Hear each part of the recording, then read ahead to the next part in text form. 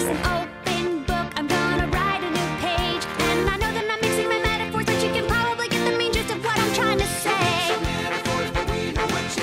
don't remember ever feeling so optimistic. I'll admit it, just a little uncharacteristic. 'Cause I know that I've been known to be antagonistic. But I don't even think I'm gonna go ballistic. As long as my brothers don't build some big enormous thing that makes you go no way, but disappears before my mother gets home. Like when they built a giant roller coaster. Nope. I'm not gonna go there. Hey, Candace. Oh, hey, Stacy. Are you going to the game later? Yeah, probably. Jeremy's working concessions. Cool. It's a beautiful day for it.